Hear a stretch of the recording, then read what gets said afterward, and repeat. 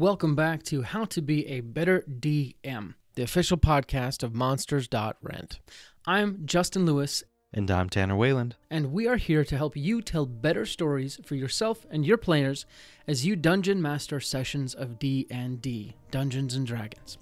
We'd like to give you some quick announcements. We actually have one before the show, and then after the show, if you want to stick around, we have some more announcements then as well. But first, let's talk about this. Tired of being alone? Are you tired of not having any of your players understand you? Are you tired of never truly belonging? Well, you're in luck. All you need to do is join the Guild. The Guild is a unique and exclusive experience that is only open to Dungeon Masters. It is a full community focused on helping ease your DMing burdens. Want to meet other DMs? Join the Guild. Want to discuss your homebrew ideas with people who would appreciate it instead of just telling your cat? Join the Guild.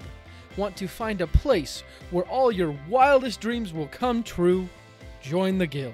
Go to monsters.rent/guild and sign up today for free.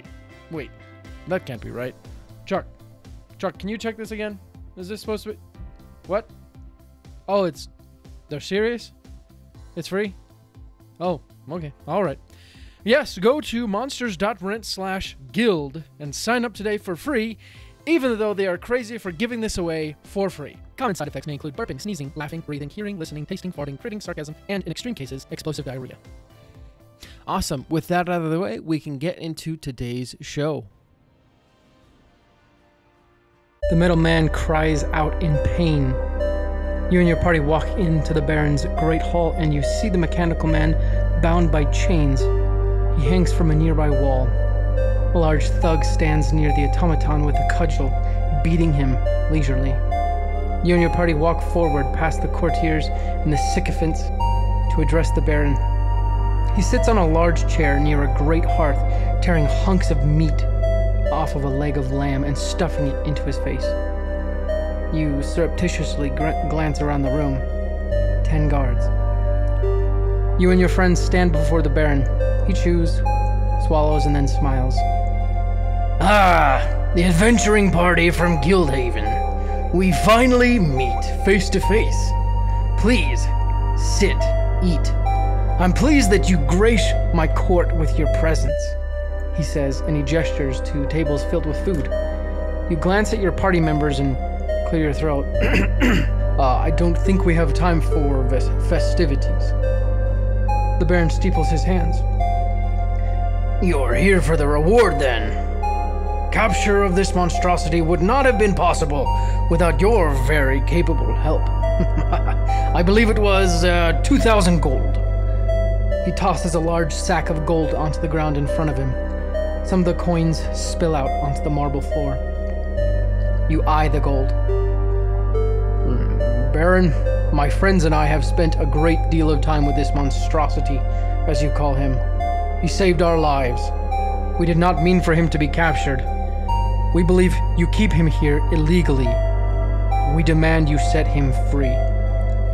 Your voice echoes around the great hall as every pair of eyes turns towards you. Your eyes dart towards the metal man. Though inhuman, his eyes look at you almost as if to say, thank you, but your efforts are in vain. You turn your attention to the Baron. The Baron stands up. You dare come into my domain and make demands of me? You've served me well in the past. For that, I give you one chance alone to walk away and leave. You stand there, gripping your sword hilt. The entire room feels the tension. What do you do? Welcome back to the 5th episode of How to Be a Better DM. I'm here to help you tell better stories for yourself and your friends as you dungeon master a session of Dungeons & Dragons 5e. Before we get into it, another shout out to the guy who makes this audio sound so cool. I'm talking about @Kahootaz, Kahootaz from Instagram. He's done an excellent job of mastering the audio, adding in sound effects, And if you need any audio help, reach out to him and he'll get you taken care of. He's awesome. He's a delight to work with. So again, that's at Kahootaz, Kahootaz on Instagram, and he will help you out. Now, let's talk about doing something every DM has to deal with: shy or reserved players. That's right. Let's talk about getting people out of their shells. So let's get into it. Number one, first thing you should try and do is ask them more questions. During your session, if one player generally doesn't say much as far as role-playing goes, then the simplest way to get them to say something is to ask them. Ask them a question. Ask their player a question. Say, for example, the group decides to do something. They decide to enter a specific cave, but the quiet player hasn't given their input. Simply ask, what does Lily Leaf Twinkletoes do? And obviously that name is made up, but you get the idea. Ask them questions. And this will shut everyone else up, but it'll also give them space and a chance to say what they're thinking with very little repercussions, because in many cases, the decision has already been made.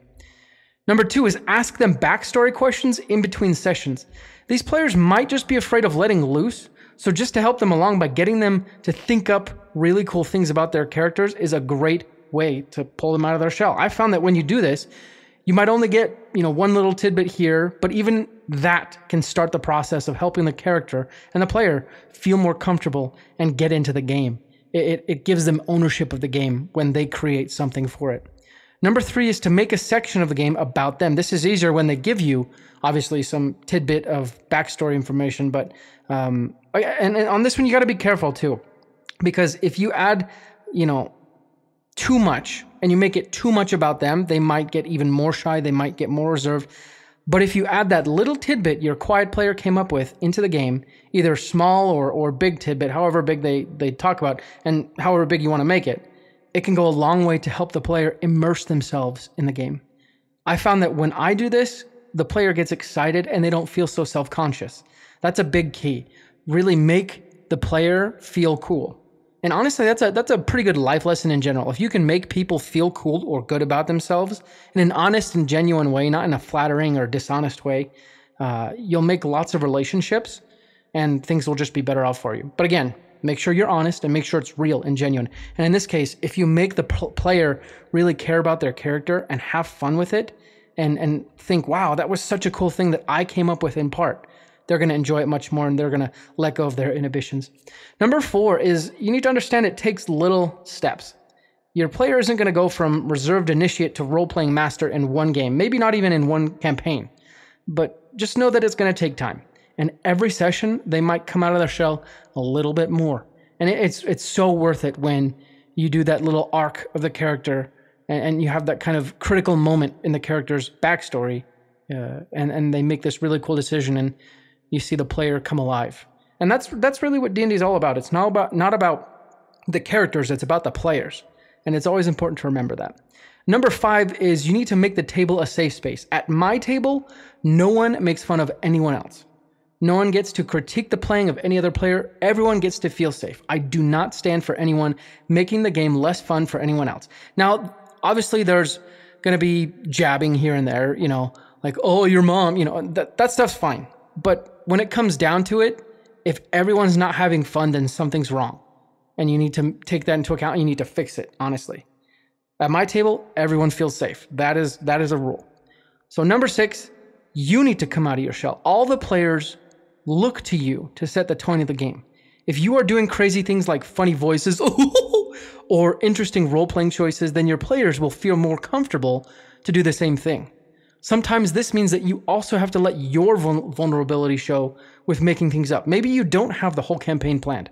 Maybe they ask you a question and you don't really have the answer. This happened to me just in my campaign where basically they're in a haunted mansion and everything they see, they have to look through a mirror in order to see it for real, right? And now they're shining these fragments of mirrors on everything, and I have to come up with crap on the spot when they're like, oh, what's in this room? I shine, on this particular portrait. I look in the reflection of the mirror at this particular portrait, and I have to think, okay, that's nothing, or that's interesting, that's really cool. And sometimes you do have to just sit there and be like, I haven't thought of this up, give me 1 second. Okay. And then you give them what they're looking for. Sometimes it's just nice to let them know that, because the sooner everyone realizes that we're all just making crap up, the better. Now, number 7 is reward your players. When your players attempt something really cool that is kind of a stretch, reward them. This happened in my campaign where the party was about to fight some undead soldiers when one of my players, who has a noble background, decided to recite the ancient credo of an ancient kingdom. And because it was really freaking cool and it was such a good idea, I decided to let the soldiers treat the players as fellow soldiers, basically skipping the entire encounter and salute them rather than fight them. And they walked away, and it was a really cool moment.